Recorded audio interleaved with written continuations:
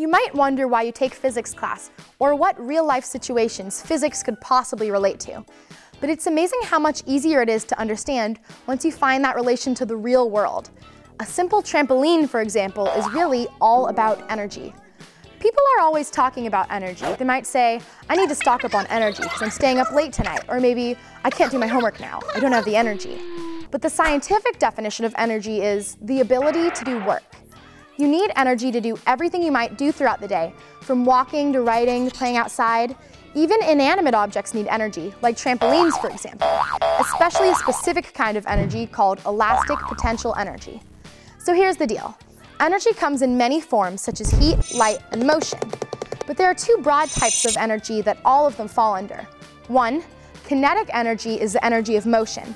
It is created when an object is moving. Two, potential energy is energy that is stored. It is due to either an object's location or its condition. An object can have potential energy due to gravity and its high position, or due to energy it's stored.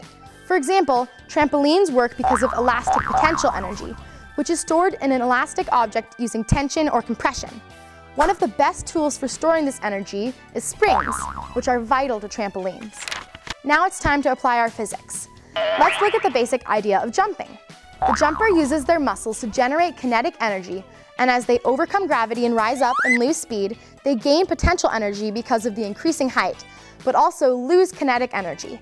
And as the jumper falls, the opposite energy changes occur. And if that jumper happens to be on a trampoline, then they will land on the bouncy part of the trampoline called the tramp.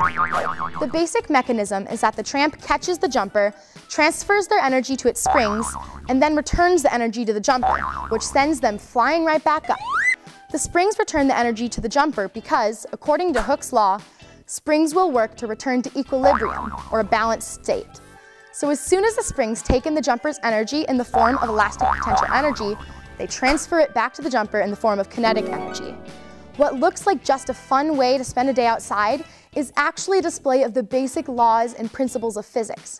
So go ahead and jump and know what really sends you flying.